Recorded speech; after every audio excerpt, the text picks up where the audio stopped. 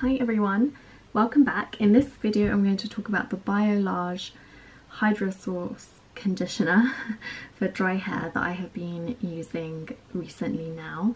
It's very rich, it's very hydrating, it's very thick and very nourishing, and I have used this conditioner occasionally over the years, but I've never really used it consistently, and this winter is particularly dry because I'm spending a lot more time at home with the central heating on, which I'm sure a lot of people are given the pandemic, and of course winter is just generally a very cold, dry season anyway, and so I thought I'd treat myself to something a little bit more indulgent, and consequently I've been using this conditioner in rotation. I use this one and I use the L'Oreal Elvive Dream Length conditioner, which is a bit more strengthening and protein rich.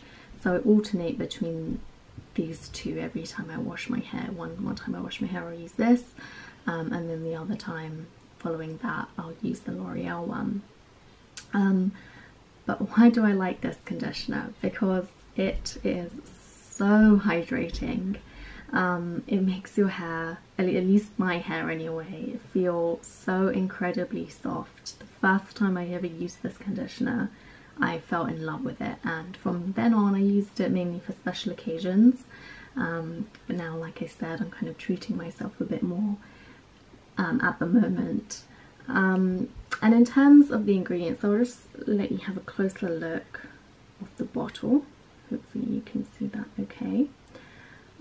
In terms of the ingredients, so it contains aloe vera, which can be soothing for the hair, and most of the ingredients are very effective in terms of the hydration that they offer. So I'll just show you the ingredients list there. The thing that I like about this ingredients list is how short it is, and having a shorter ingredients list I find just means that it reduces the number of things that you can find irritating. You know, if you chuck on a load of things in a product or on your hair or on your skin, you're more likely to be irritated by one of the things in there. Now this isn't the best conditioner that I would recommend for sensitive scalps or sensitive skins.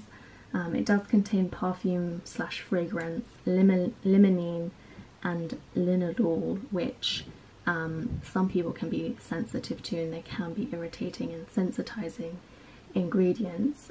So if you have particularly sensitive skin or sensitive skin conditions or a sensitive scalp, then maybe this one isn't the best for you, but I like it and I still use it. And when I use conditioner, I only use it on the strands. I don't use it on my scalp. And I think that can minimize the irritating effects that it can have. I have very fine hair. It is very thick, the conditioner, and it can weigh your hair down. So if you have really fine hair and you're looking actually for products that are more volumizing, then this probably isn't the one for you. But I like it, I use it, and it works really well for me.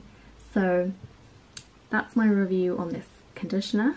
Please let me know if you have any comments or questions, or if you just like this video and you want to offer me some support. That would be really wonderful. I'd really appreciate that. Please, if you can, like this video, it would mean a lot to me, and subscribe for more videos. Thank you very much.